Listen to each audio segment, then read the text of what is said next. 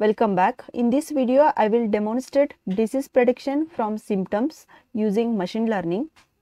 Disease prediction from symptoms involves use of machine learning and deep learning techniques to identify and compare medical cases based on clinical features and such as symptoms, diagnoses, test result and treatment outcomes.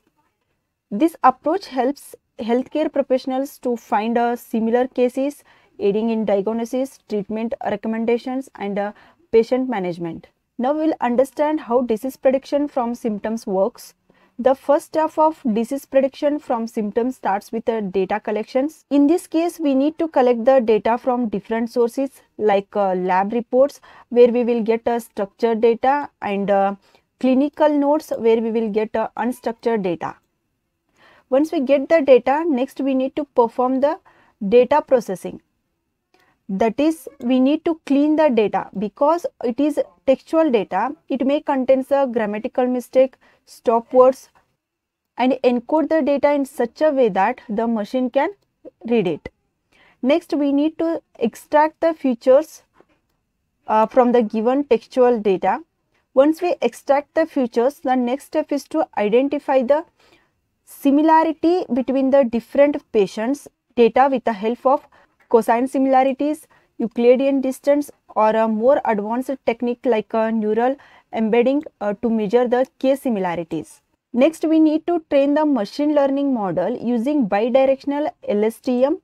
Finally, we need to evaluate the trained model with the help of different performance matrices like precision, recall, F1 score, and so on. Once we satisfied with the training model, we need to deploy the model with the help of Flask App in healthcare application. You can follow this link to download the complete source code, dataset, report, PPT, and Flask App. I will place this link in a description below. Once we download the project, you will get the following contents. The first one is documents. In this document folder, we will get complete PowerPoint, the report in a PDF and a Word file. The content of the reports are like a introduction, literature survey, research gaps of existing methods, proposed methodology, objectives, system designs and implementation, timeline for execution of project, outcomes, result and discussions, and finally conclusion. And the next folder, that is a research paper. It contains a list of the research papers where the researchers have worked on this topic. The Flask app is implemented in a app.python file and the required supporting files are placed in the templates. The next one is a decision prediction model.h5 is a pre-trained model.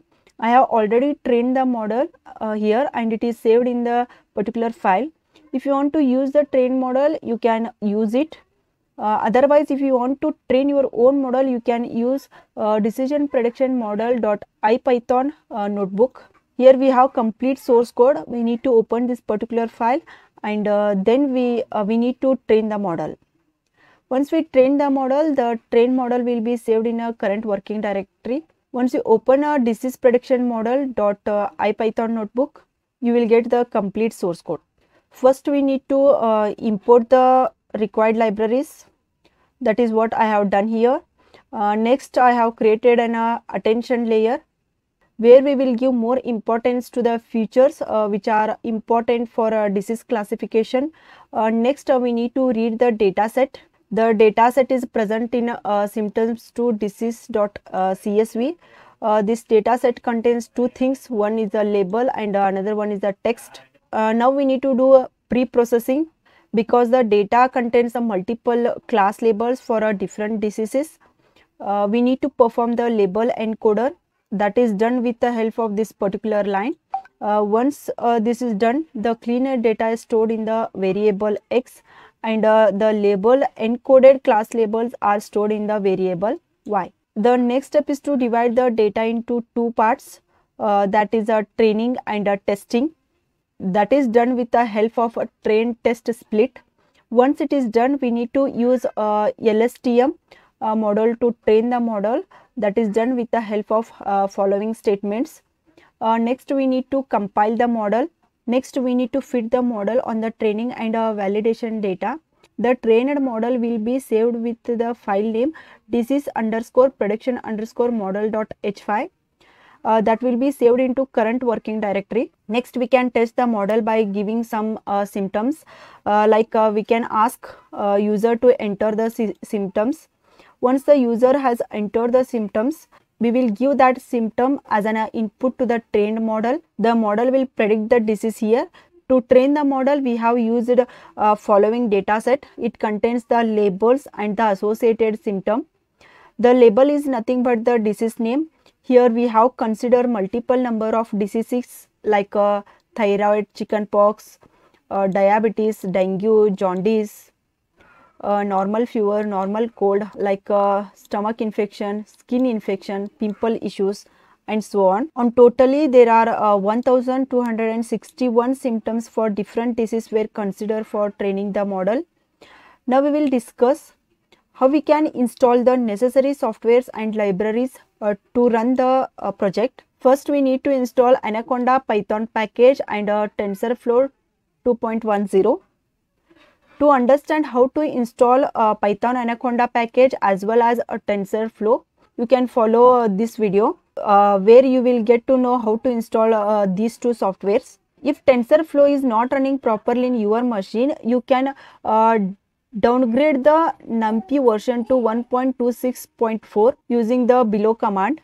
Once you have installed the Anaconda Python package and TensorFlow 2.10, next we need to open the Anaconda prompt. In the search bar, we need to type the Anaconda prompt. Then you will get a Anaconda PowerShell prompt or Anaconda prompt. Then we need to open it. Once you open it, the Anaconda prompt will be opened in user working directory. Next, we need to shift the current working directory to the project folder. I have saved my project in D drive. So first I will shift to D drive with the help of this command. Once you shift to this D drive, my project is present in D drive with this folder name. So I will copy this and then I will paste it here. That is cd space the path of the project folder. Once you press the enter button, then we will get this one. This will be the current working directory from now on. Next, we need to enable the virtual environment which is created at the time of installing the TensorFlow using the following command. Here TF is a virtual environment which is created while installing the TensorFlow. Next, we need to run the following command, that is pip install -r requirements.txt, so that we will be able to install the remaining required libraries. Once we follow these 5 steps, we have done with the installation.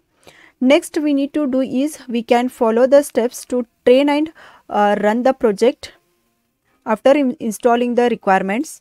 If you want to train the model, we need to open the Anaconda prompt as shown in the previous slides. Next, we need to shift to the current project folder and then we need to activate the virtual environment with the help of this command. Next, we need to open the Jupyter notebook with the help of this command. Once the Jupyter notebook is opened, we need to open the disease prediction _model.ipython notebook and we need to run all the cells. Once we run all the cells, the training is completed. Once we install the required libraries and train the model, you can follow these steps to run the Flask app. So if you want to run the Flask app, first we need to open the Anaconda prompt and then we need to shift the project folder with the help of change directory command. Next, we need to activate the virtual environment, that is TF, which is created at the time of installing the TensorFlow, and then we need to run the following command, that is python app.python. Once you execute this command, you will be able to execute the Flask app. The Flask app looks like this. Here we have displayed the project title. There is a text area where we can enter the symptoms, and once you click the predict disease button, it will predict the disease and then it will display the confidence of that prediction. So let us assume that I have added some symptoms here. Once I click on this predict disease button, it will display the disease and the confidence of this prediction is 89.07%. Similarly, I will add one more symptoms, and then I will click this predict disease button. It will predict the disease like chicken pox with a confidence 99.66%. So this is how the disease prediction from symptoms using machine learning works. To download the project, you can follow the link given in the description below. If you have any questions, you can put those questions in the comment box below. If you like the video, do like and share with your friends. Press the subscribe button for more videos. Press the bell icon for regular updates. Thank you for watching.